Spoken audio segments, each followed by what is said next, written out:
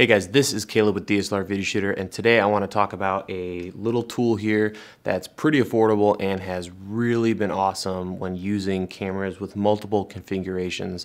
It solved so many problems for me, and I think it's a great solution for a lot of us out there.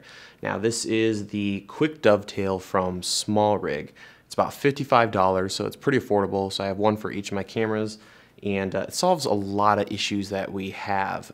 We don't shoot with cinema lenses. At least most of us can't afford to shoot on cinema lenses all the time.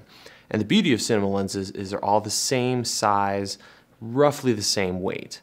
So what's great about that is when you rig up your camera, you can rely on that. You know that you're not going to be altering a lot of the weight on the front of your rig, or at least on the front side of your sensor.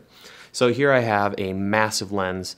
And if I took this lens off and put a tiny 50mm on this camera, obviously there would be much less weight on the front of the camera, which would mean that the camera would want to lean back, okay? So the beauty of this plate is it runs really long. It's 9 inches long, and this allows you to perfectly balance your camera system, not just the camera, but the lens, the cage if you have one, and a bunch of other accessories. So let me move this a little bit so you can see it better. So you can see here I've got the plate, and if I loosen up my tripod, we're pretty balanced, which is awesome.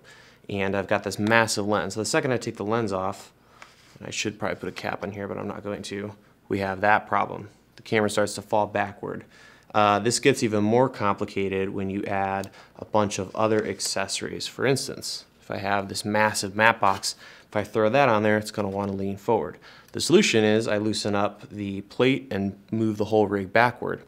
And this can't really be done with the small Manfrotto style quick release plates that you can get with your tripod because they're not long enough. They only give you maybe 1.5 inches on either side of center. So this is a great tool. I've used it with lots of different configurations, and pretty much everything, it's perfect. It's really easy to use. Another situation might be having a big battery pack on the back, and all the weight wants to move, you know, the whole rig wants to slide backward.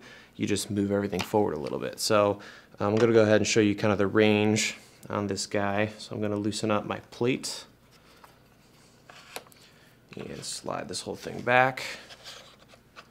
So there you can see the entire plate, pretty large. This is a pretty sizable lens, so it almost reaches the entire setup. And you can customize this. I can move this plate a lot farther forward if I needed to.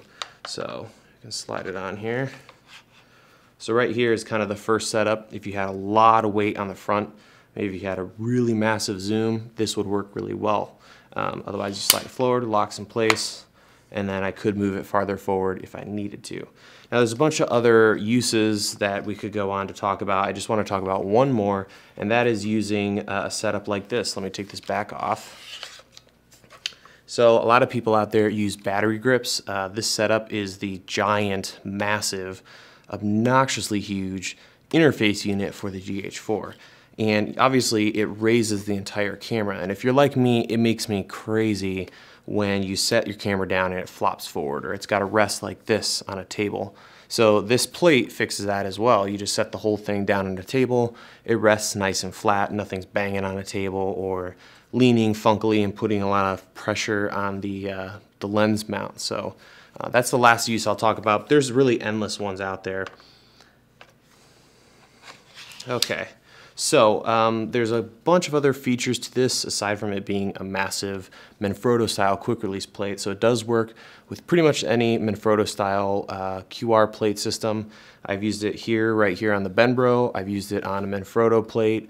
Works really well. Works on my monopods, so all that's really good. The other thing is it takes 1/4 and 3/8, and you can stack them up within the slide in the center.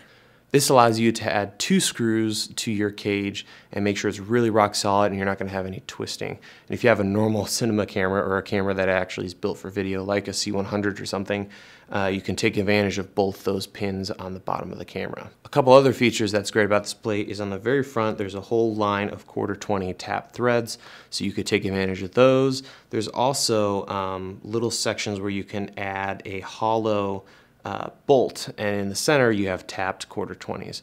So you could use this for a lens support system if you didn't have 15mm rod set up. So just a great tool. Those are just some of the uses that I found, and for $55 it's really a solid piece of gear that you can add to each of your camera systems to ensure that you'll always be balanced, and when you swap lenses and remove certain things from your camera package, you can easily slide that forward and back and keep your balance right on. So let me know if that helps, if you have any questions, and stay tuned for more content from DSLRvideoshooter.com. I will see you guys over at the website.